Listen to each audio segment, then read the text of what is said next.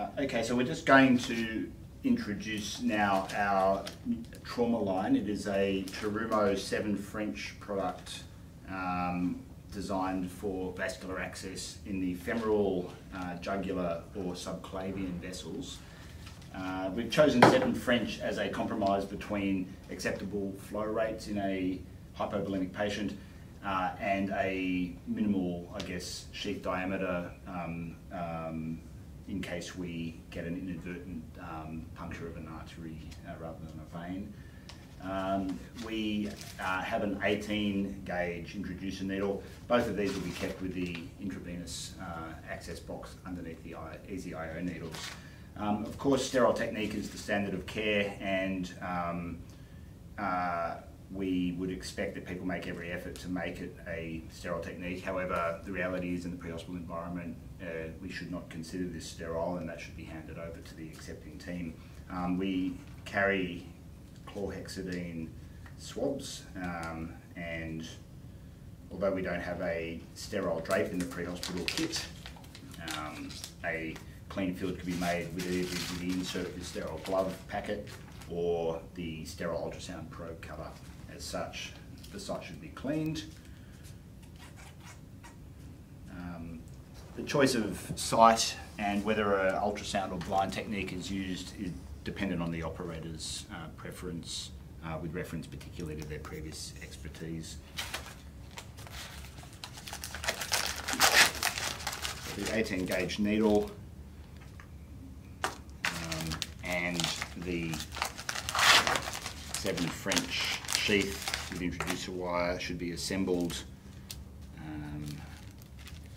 A means to secure the device afterwards should be thought of as well. So options include suturing, although that may take time. A tegaderm or a defibrillation pad may be an option, and I would take care to also secure with tape the giving set down the patient's arm, for example, to prevent any inadvertent traction and removal of the central device.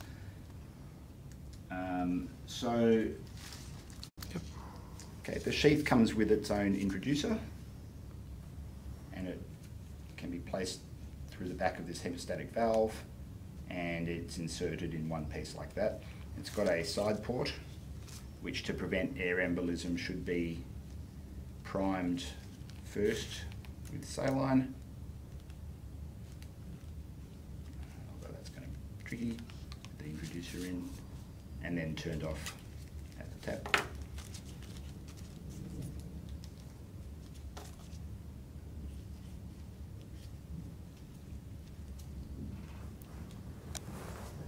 So the vessel is accessed with the introducer needle, and I'd expect a flashback,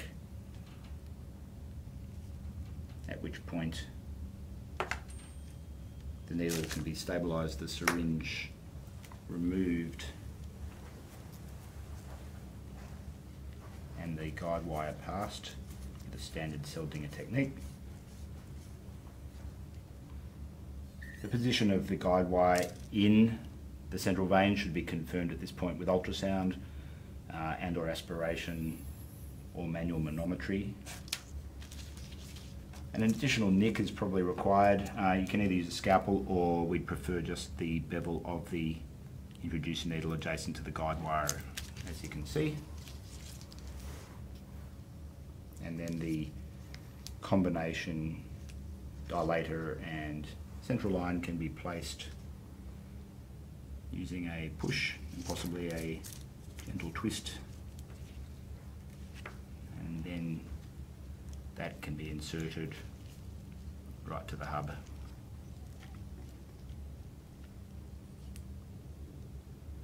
Sharps disposed of appropriately. The line should be secured, again confirming aspiration and flow without resistance, and we should be good to go.